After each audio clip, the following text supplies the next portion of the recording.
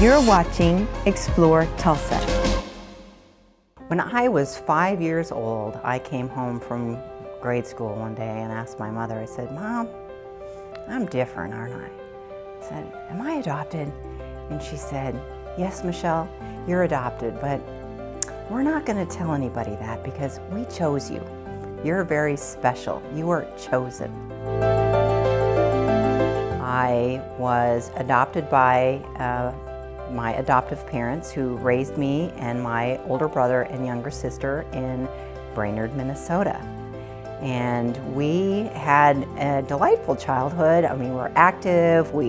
I was playing sports. I won 3 presidential physical fitness awards by the time I was in the 6th grade. I was very competitive, and I was the only girl that got all 3 of them. So year after year, it was like being able to outdo the boys. Well, I mean, you know her competitive desire. It's off the hook, you know. It's at a whole new level. I've watched her in the gym many times out leg press guys and cause them to leave the gym.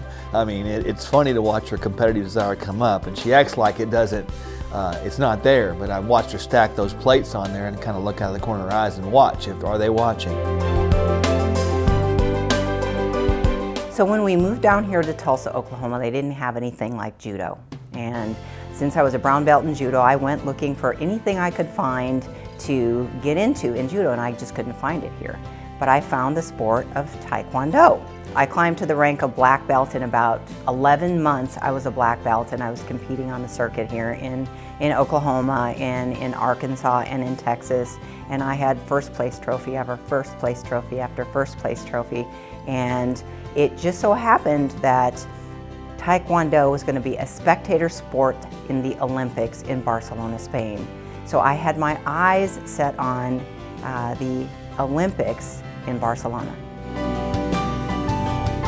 Yes, I got up to being part of the team, but I suffered a traumatic injury to my left knee and was unable to continue to perform after that. This is a person who kicked something and tore every ligament available in her knee. So does she get surgery? No, she gets duct tape. And she goes and tapes it up and rehabs it herself and tries to come back and recover. Now, she's not had surgery this day with that, and so is it healed? I guess so, because she's able to leg press and do what she does. Right at the end of high school, I started to do massage therapy as a career, and I got my naturopathic medicine degree and just was very interested in other things. And I remember studying one day at one of my clients' homes, and I was studying the anatomy while I was working, and she said to me one day, she said, "You know, Michelle," she says, "you are just far too curious and too smart to just do massage therapy for the rest of your life." She says, "If you want to go back to school and think about what you would like to do," she says, "I'll be glad to pay for your first semester." I went home and thought about that. It didn't take me very long, and I came back and I said, "I'm going to be a doctor."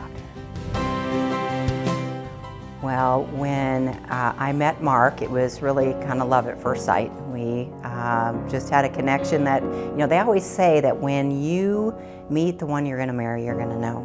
This is a person who was married to medicine, who had given up hope of quality relationship, you know, that this guy's never going to be there. And so she had a friend come to her, and the friend said, "Michelle, if you want something, you got to really ask God to bring it into your life." Well, I probably contribute that to the way I was brought up. You know, some of the hardships that I went through, and, you know, even watching my parents that weren't dealt the best deck of cards and the best hand at things. And, you know, my mother, she had such a strong faith. You know, even though she suffered physically in the last years of her life, she never stepped away from her faith. She prayed every day. She read that Bible every day until she was blind, and she never stepped away. And I just took that inside me and have that and continue to carry that torch with me today, and it just is part of me, and I want to pass that on.